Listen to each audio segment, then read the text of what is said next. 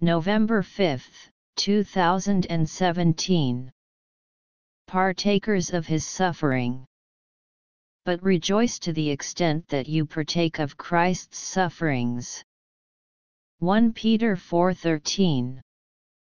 If you are going to be used by God, He will take you through a number of experiences that are not meant for you personally at all.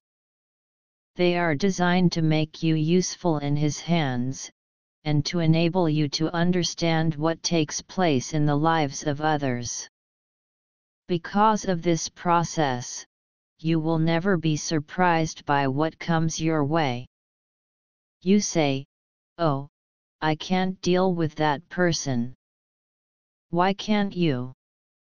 God gave you sufficient opportunities to learn from Him about that problem, but you turned away, not heeding the lesson, because it seemed foolish to spend your time that way. The sufferings of Christ were not those of ordinary people. He suffered according to the will of God, 1 Peter 4:19, having a different point of view of suffering from ours. It is only through our relationship with Jesus Christ that we can understand what God is after in His dealings with us. When it comes to suffering, it is part of our Christian culture to want to know God's purpose beforehand. In the history of the Christian Church, the tendency has been to avoid being identified with the sufferings of Jesus Christ. People have sought to carry out God's orders through a shortcut of their own.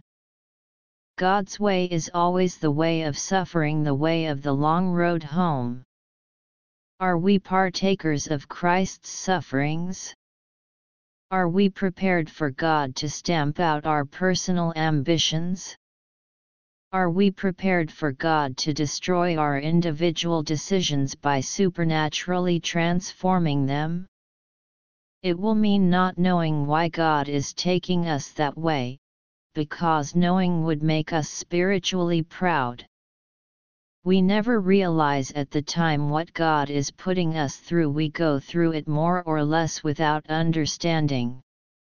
Then suddenly we come to a place of enlightenment, and realize God has strengthened me and I didn't even know it.